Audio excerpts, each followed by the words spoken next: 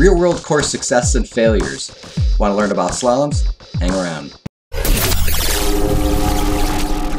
GoDroneX.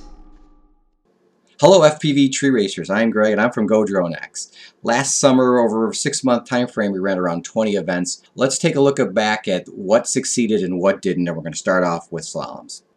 The purpose of a slalom is to create a rhythm section. In a motocross example, that would be these little bumps that are coming through here. Slaloms typically are 5 gates, and our best practice is to design your courses to fit in 1.5 times a soccer field, or around 450 feet.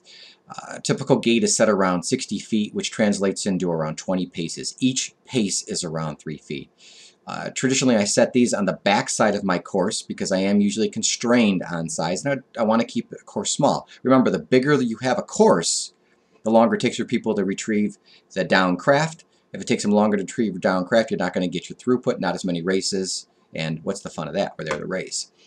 So traditionally, the entry of a 5-turn slalom is you're never coming at it straight, you're coming at it through turns like this. Okay, what's a typical rookie mistake? Well, rookies usually start turning way too late and then they start falling behind the turn. Sometimes in car racing that's called tank slapping. So they'll come through the first turn, second turn, oh, turn too late. They now start skimming it on this side of the flag, on the back part of the turn, and they overshoot, and then they got to throw it sideways, correct, losing lots of time. So that rewards the proper line can be taken very, very fast. Now, there's another misconception about what's the proper line. Anybody who's ever done any type of ski racing know that you want to be looking 2 or 3 gates out. The correct angle here is you want to be slicing the inside of this. If you're a snow skier and you do moguls, for example, you'll know that we always want to scrape our inside edges on that inside part of the hill. Same concept here. As for skiing, we want to come and hook this end here, come around and be completed the turn by the time we enter this this gap. The reason for that is if we do get in trouble and we fall behind, we have way more time to correct than if we do it this method. Here, if we make a mistake, as you can see here, there's no time to correct. This first started with fails. A 3-turn slalom. Well, usually on a 3-turn slalom, you're coming and you're entering over here and you're exiting straight out. Well, like I said, most rookies will start to fail and get behind the turn by the 3rd turn. Well, if you only have 3 turns, it doesn't expose their weaknesses. So I found that this just doesn't work. There's no point to doing a 3-turn slalom. So what did work is a 5-turn slalom. We're alternating, usually coming on the backside this way, so that you're not coming into a slalom usually straight on unless you have an extremely long course. You come through and you alternate. That does work. 60-foot spacing.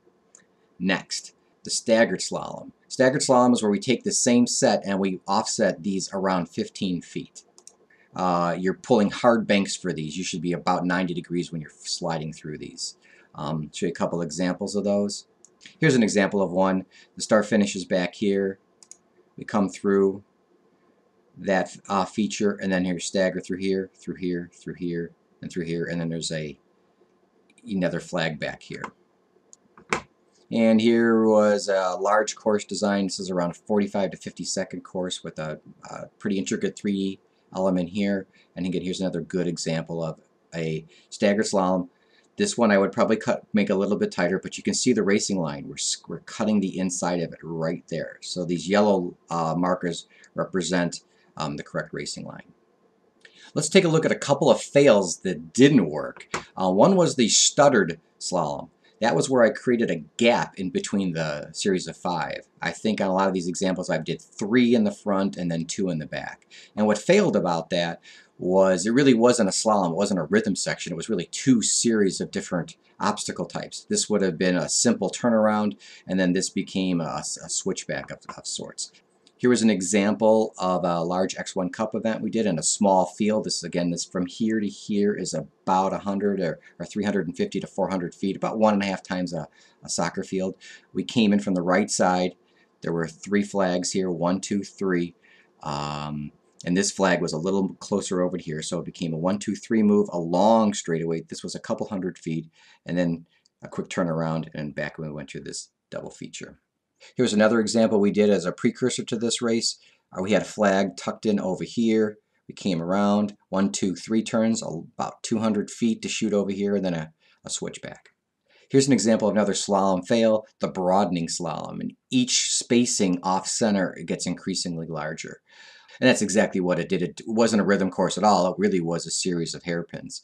It just added to the length of the course. It didn't test the pilot's skill like it was designed. The last and most successful form of the slalom that we got a chance to try was the gated slalom. Once again, you're limited to the number of gates you really have in a field. The less gates you can use, the better. Our goal was to create 5 turns. So here we used, when we make our gates, our duck unders, we take 2 of these flags and then we bind them together with some elastic, and they hold up really, really well. They create around 25 square feet of opening, which is equivalent to a 5x5 opening. Works really well, and it gives organizers the ability to be flexible. They can use it either as a flag or a gate. These are 32 inches in fabric, so there's plenty of room to spot these things. So here's how we did we still got 5 turns, but the tendency for people in slaloms is they start drifting higher and higher and higher and higher. So what this does is in the middle of the obstacle, the challenge, it brings them back down low. So they come through 1, 2, 3. They can slice this now depending on how much of a stagger we have, because you got to now fly this, and this is about 5.5 feet in the tallest. And then they exit out to the right-hand side, depending on which way they enter the course. I like that one the best. That's the one we're going to use almost exclusively next year. GoDroneX! See race results at GoDroneX.com and join the conversation on Facebook at GoDroneX and FPV Tree Racers.